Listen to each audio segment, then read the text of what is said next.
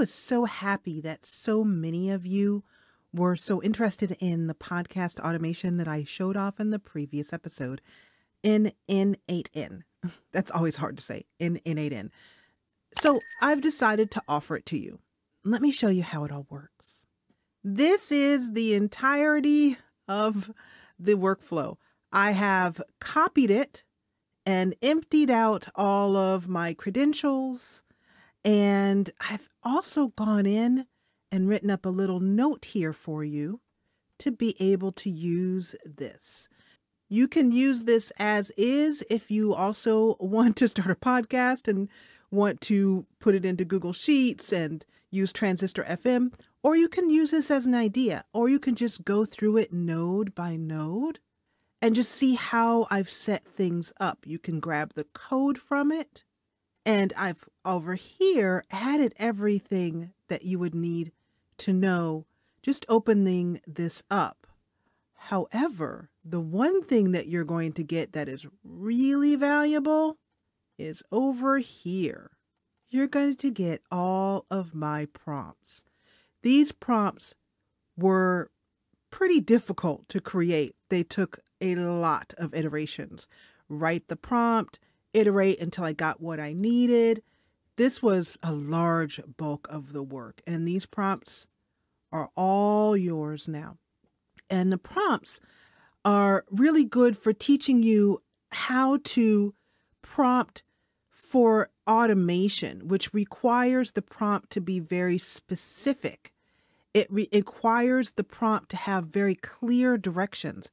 It also requires the prompt to be structured in some way.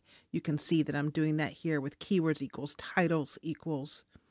And when I'm working through a prompt, I ask it to give me an output in a specific format. And so this is where a lot of the value is. And the prompts specifically for creating a description, when we get down to that point here, the episode description, this prompt series here is by far the most extensive. And it's exactly how I'm causing the model to give me very specific descriptions that look the same way every time. This is today's episode, Pride and Prejudice. I really like how that image came out, particularly like it put it in a ballroom here, the book here, some flowers. So fantastic. I love that. As we come down here, the description is really the core of this whole automation, pulling out these different little quick bites here. This is always different each time. It uses a different emoji each time based upon the book itself. And also the quote here is something that took quite a while to get right. That's all here in this description. And you'll see that I not only just run that description once, I then clean it up and refine it. And then I finalize the spacing. That's what gets this very specific spacing here. And all of that took by far the most work. So I'm really glad to be able to offer that to you. You'll also get, if any of you ever decide to use Ghost as a blogging platform, which I do more or less recommend. I've had some few issues with it, but for the most part, I think it creates beautiful posts. And most importantly, it creates posts with wonderful emails.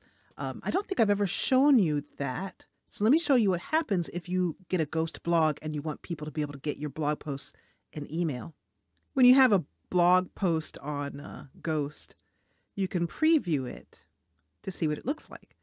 But the fun is over here.